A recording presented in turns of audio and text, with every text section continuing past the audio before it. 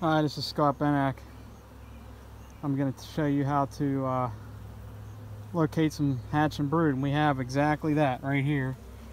If you look, you'll see that some of them cells are starting to break. Right there's one right in the middle moving, and he's hatching out, or she's hatching out. That's all worker brood. A lot of them dark spots is where the brood is already hatched. Okay, so what we're going to do, and this is what you have to do, you have to shake all the bees off. And then we're going to take this hatch and brood, and we're going to place it over there in that nuke. It's got a mated queen laying eggs. She's laying eggs, she's mated. I saw her, but there's only one frame in there, so we got to boost it up.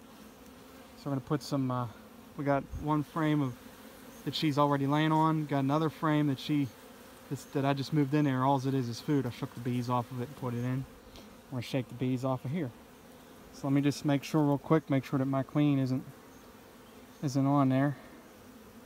It's kind of tough doing this, holding the cell phone and talking about it at the same time,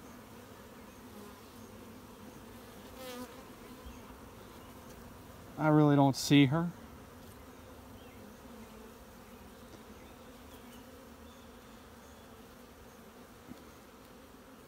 So we're going to go ahead and shake them off.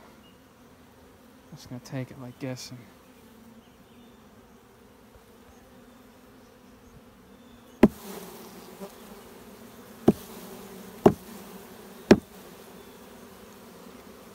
That seems to have done the trick.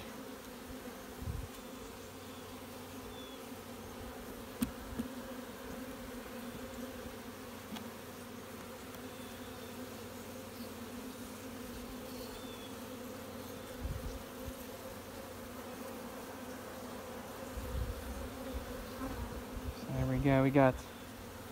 We'll put some other frames in here shortly. Just there's some robbing activity, so we'll get that closed up. This here,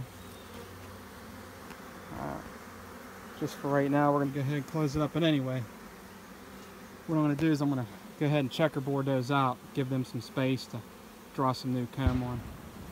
But that's how you boost up a nuke, or you boost up a hive. And just remember, don't forget to shake the bees off first, or they'll war with one another.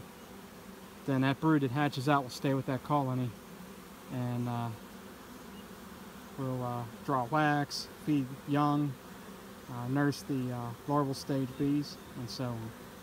Okay, if you got any questions, ask them in the comments section below.